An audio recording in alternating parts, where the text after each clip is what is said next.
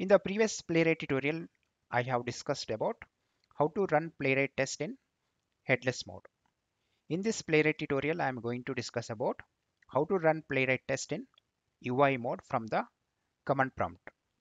So you can use the same command in the terminal also. So that will also work fine.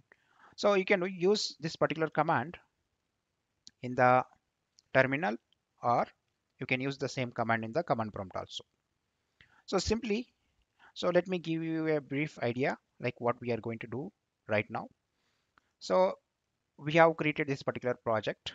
So we have installed a Playwright in the previous tutorials, and we are going to run the example.spec.js file. So it has two automation tests. One is has title, and second one is get started link. And whenever I execute a command, so these two automation tests will be getting executed on the three different browsers. One is Chromium, second one is Firefox, and third one is WebKit. So I'm going to the command prompt now. Now we will see how to execute Playwright test in the headed mode. So simply you need to enter npx followed by Playwright and followed by that test, and then you need to type 2 hyphen and then headed. So in the previous tutorial, we were running our automation test in the headless mode. So we were entering the command npx followed by Playwright and followed by test. That's it. So if you are adding hyphen hyphen headed, that means your automation test will run in the headed mode. So now this time you will be able to see the UI. So where exactly the tests will be running, and you will be able to see the what are the actions are performing in the web page by the automation test. So firstly, it is running the Chrome browser Chromium automation test. And if you see here, so two tests got executed. So two tests are running parallelly. If you see this particular output over here, so it is using the two workers. So that's the reason every time it is triggering the two automation test.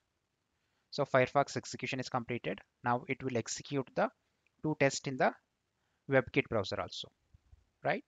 So it is done. Now let's wait for the output now.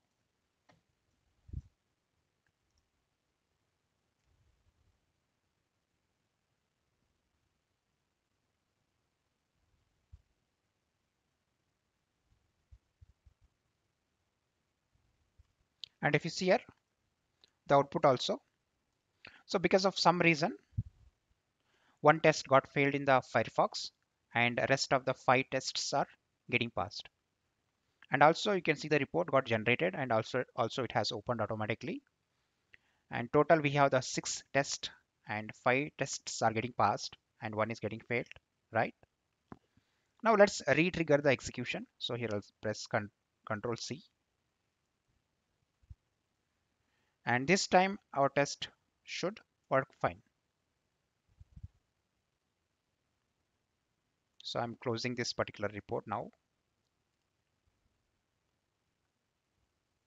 So it has started already executing the automation test on the Chromium, and then so it will start executing the Playwright test in the Firefox browser.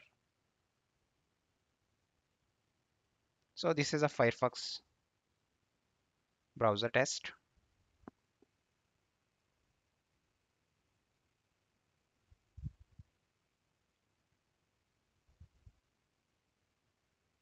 Now our test ran on the WebKit browser. And if you see here, so we had a 6 test and all are getting passed. So let's run the report. So let's open the report by using the npx playwright show-report. So this time all the tests will be passed. If you see here, so all the tests are getting passed. There are 0 failures. And you can use the same command. By using this, you can run the Playwright automation test in the headed mode. So you can try to run same command in this particular terminal, and if you face any difficulties in doing it, you can comment in the comment section. So this is how you can run the Playwright test in the headed mode or a UI mode.